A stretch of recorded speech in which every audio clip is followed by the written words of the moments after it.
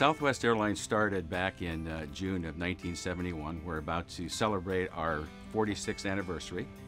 And we started with 4 airplanes back then, flying to 3 Texas cities. We have grown to 720 airplanes. We serve 101 different destinations, including 8 international destinations.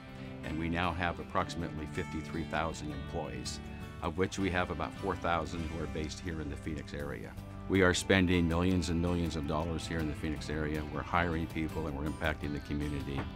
We had about a $500 million impact last year just in our wages and benefits alone.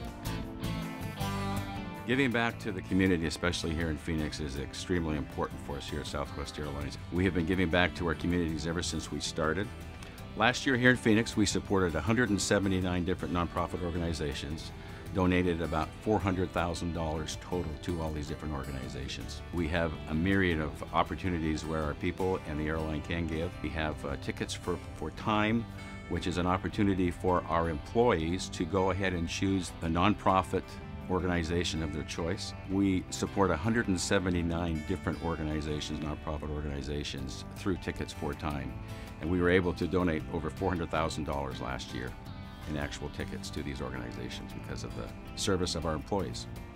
We're celebrating our 20th anniversary this year of the Adopt a Pilot program, where we have pilots go into 5th grade classes and take the opportunity to teach about geography, physics, aviation, etc. And we have a chance to touch the lives of about 3,200 students a year here in the Phoenix area.